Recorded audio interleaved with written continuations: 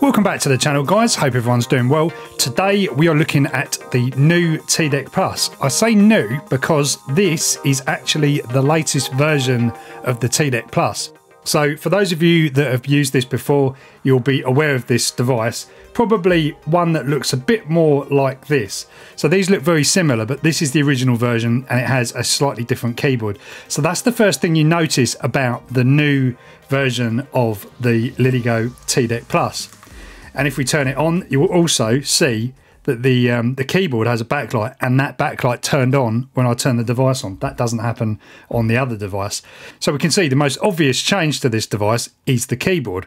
And I've got to say, I actually quite like this keyboard, this new one. I actually got quite fast at typing on the sort of old school BlackBerry style keyboard, but there isn't much button movement. And on this one, you actually kind of get quite a bit of, you know, you get quite a bit of button movement on there. So you can hear it clicking. I don't know if you can hear that, and you can actually type pretty fast on this keyboard, and that's obviously quite handy. Now there's so much activity happening on here in the Hartford area mesh. So the other change we can see on here, not so obvious, is this back panel here, which is no longer clear. Can you see this one here? It's got kind of loads of dirt and dust behind there because it's basically like clear plastic, and then you've got like kind of a backing strip under there with the graphics on, whereas this one has the graphics on the top. This isn't actually a sticker, this is kind of like permanently I don't know, etched or something onto the plastic, and that obviously means that you're not going to get the dust behind it, and it just is a little bit more hard wearing. It's the same at the bottom as well, so it's kind of like, you know, feels a little bit more refined. Now the other thing is the trackball is actually kind of a little bit more recessed, and that is a little bit of a problem because it doesn't kind of behave as nicely as the other one. You can see this here. My fingers are a little bit greasy, but yeah, this really isn't flying around as nice as I thought it would be. Now I don't know if this is my one in particular. I've only got one of these, so I can't really compare it to any others with this type of trackball, but I did notice that if you sort of clean this with a bit of isopropyl, it does actually speed up a bit, and at the moment I've got kind of greasy fingers, so it's not performing that great. But the good thing about the user interface on this is it actually allows you to use the screen as an up and down. So you can just kind of move up and down by touching the top and bottom of the screen. You can tap on the actual highlighted text as well, and you can navigate just fine using that. So you don't even actually need to use that trackball anyway. And I've kind of got into just using this because actually it's just a lot easier using the touch screen, really. So to kind of demonstrate this, I've got some isopropyl in here in this little glass cleaner bottle, and I've cleaned the trackball and also my finger as well. So when you click on the button, you can see here, it's pretty lively now. So you can see here it's actually kind of performing a lot better than you know, it was doing before. So it's almost like, yeah, pretty good now. So yeah, when your fingers get a little bit sweaty, yeah, you might need to break out some isopropyl. So that sort of covers the upgraded aesthetics on this. Nothing else has changed. You've still got the same battery, charge port, still a slowish charge on this one when you plug it into a USB-C port. Nothing else seems to have changed on here. You know, everything just looks exactly the same. So I haven't ripped this apart to see if anything inside has changed, but I haven't received any news that, you know, anything has. And these devices have just been shipped out. It was like a quiet update, just we've changed the keyboard. And if you have ordered one recently, you'll probably find you've got this keyboard. So onto the more software side of things, we're on version 7.4 now for this firmware, and there's a few changes that I'm going to sort of run through now, which are really good actually. Some really, really cool, useful stuff that has been added. So the first one is in the Discover screen. So this is where you obviously discover new repeaters, new nodes, new things, you know, that pop up onto the network. So you can see here, we've actually changed this section here, which used to have like 37 seconds ago, and it took up quite a lot of space. So now it's not kind of getting caught up in the, you know, there's a little bit of text overrun. It's just one of those minor little details that should have been done sooner, but, you know, because of other things happening, it hadn't been. So that's that. Now when you go into a discovered node, you can actually see the path of which the advert has been received from. So you can see here we've got St Albans Omni, 15 kilometres away, and because that's a repeater, we can see that its advert that it's sent out has come via a repeater with the ID 72, and then we can see here the ID CA, and CA is actually my repeater, one of my Yagis that I've got up here. So now I can see clearly how this station actually reached me, which is really, really smart. So you can see this one's got 5 hops here, and if we go into there, so we can see this is the entire route that's been taken. So there's a couple of my repeaters in there as well, but it's really cool to be able to actually see and get a feel for, you know, how these stations have actually kind of reached you. This is all stuff that's actually embedded in the MeshCore packet, so you know we can see how things are working in the background. We just don't always show it on the app or obviously this TDEC firmware. So that's another really useful tool. Look, there's one with 6 hops here, and you can go into this and work out exactly the route of that packet has taken, which is brilliant. So next up, in the public channel messaging, we've now got a new feature in here as well. So basically, now when you send a message in here, so I'm just going to say hello mesh for YouTube, and we'll probably get some people come back wanting to be funny in the YouTube video. So now if I send that out, so you can see here this little 1 has appeared, and that means our message has been retransmitted by 1 repeater. So this is like a 0 hop, what this TDEC has actually heard as a packet being retransmitted. So if you've got like 2 or 3 repeaters in the area, then it will actually kind of say that number of repeaters has repeated it. It's providing this TDEC can actually hear those repeaters directly. I told you, so look, someone's coming back. So this is a really good way of seeing if you're actually getting a response when you're out and about and you use these devices. You never really know if something's kind of happening or not, so it's good to have these little numbers. Incidentally, you'll see when you kind of go out of the public channel and back in, those little boxes clear. I'm not sure if that's done on purpose yet to make this look cleaner, or if it's kind of a quirk or something like that. But either way, it's really, really cool to see, you know, if your messages are going somewhere when you're out and about and you send a public message out, to know that your message has been repeated by something is really good. So other than that, we have some other features here which I'm going to come on to. This is something a little bit more advanced and something we've been playing around with in the background, because I believe this is such an important thing to how the mesh operates, and it's often overlooked. So for example, if we go into my Yagi here, we can see here I'm already logged in. We get our telemetry back, and we see our little Wi-Fi bar at the top that shows we're connected to the repeater, or we can at least, you know, communicate with that repeater. Now, this is something I have talked about in another video, but I'm going to sort of come onto it again.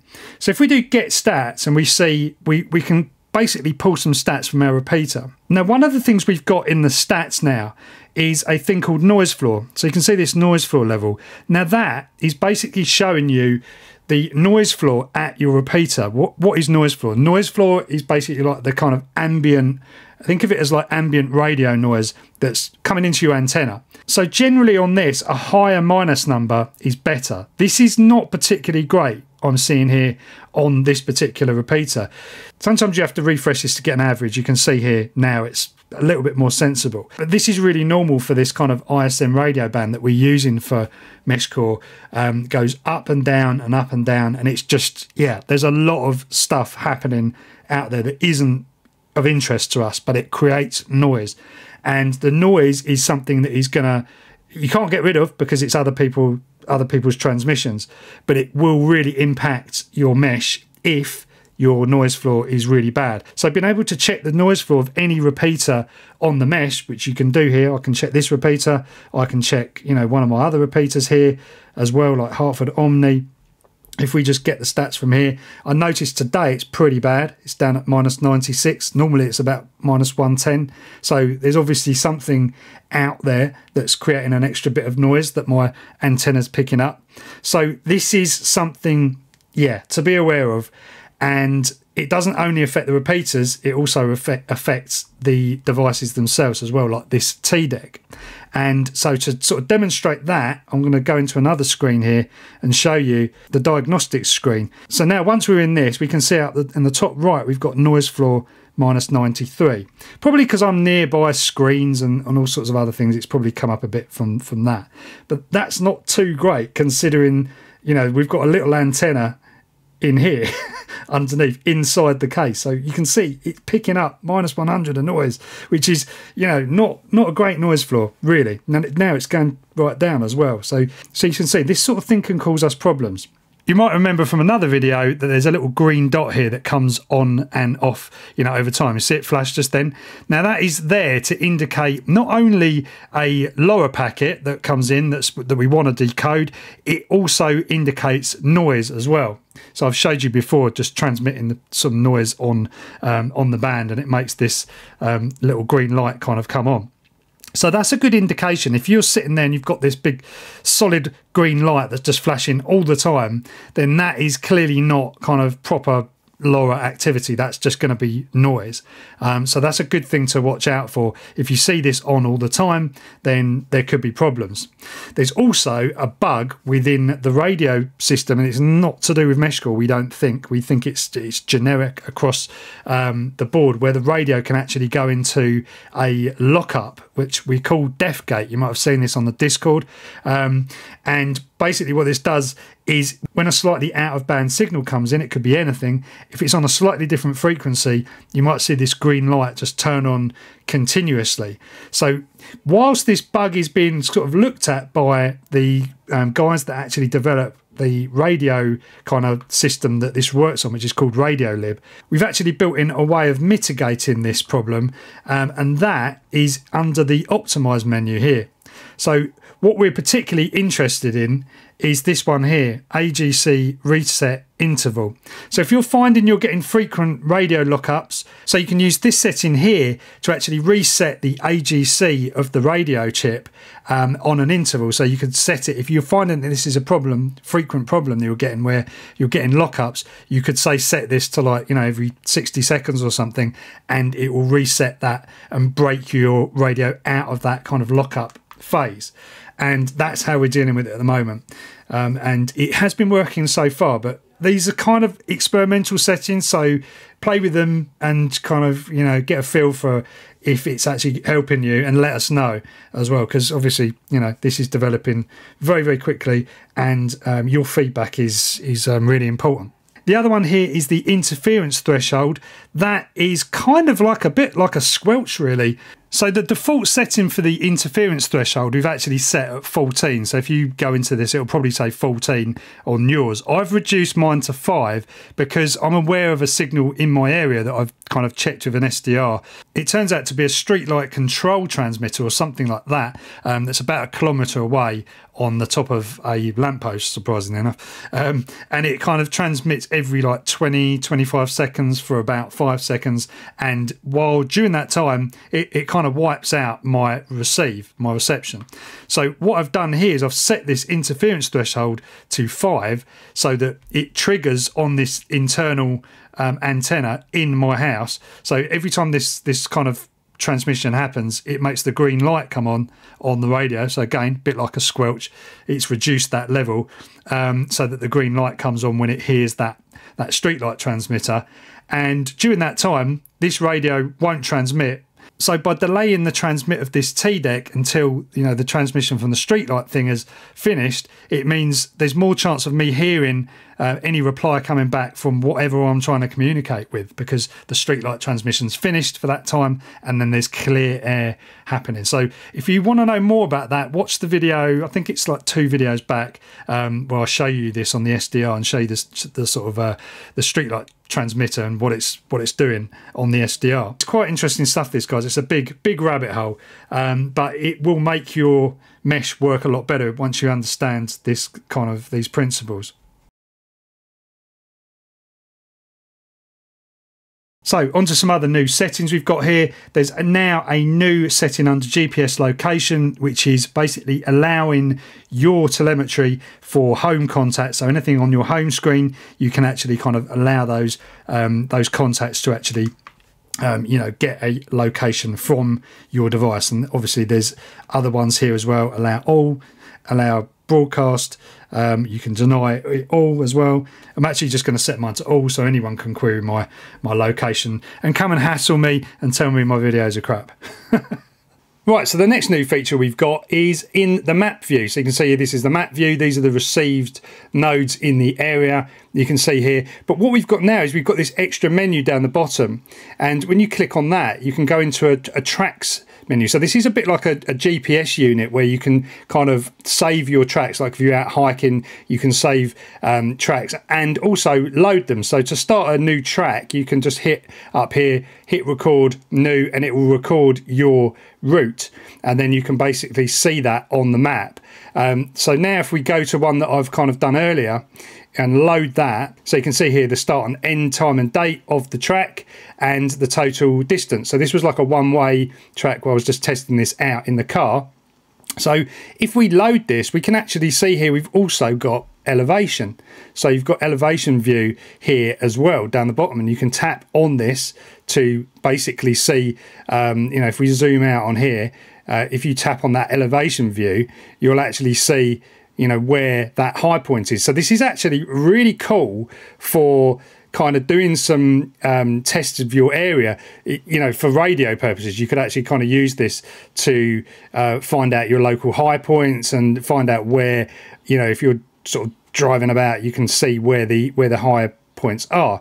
So that's pretty neat. I like that feature, as well as being used for a like an old school GPS tracker where you can just like kind of track your routes completely independent of the internet and everything else. You're just doing this completely on the device, which I absolutely love. Obviously you could use this for all sorts of things like cycling, running, all that kind of stuff. And because these tracks are saved on the SD card you put in your TDEC, you can actually access them on the computer by going to the Ripple/TRK folder, and you can see it right there. So we're just going to copy that out onto our computer, because one of the guys from our Discord called Mr. Ben has actually made a conversion tool to convert these into KML or GPX files. So you can see here, we can just load one in and we can upload and decide what we want to do. So there you go, there's the route, and you can basically download that as a KML or I think we've got GPX down the bottom, yeah, as well. So really cool stuff. The community coming together again on MeshCore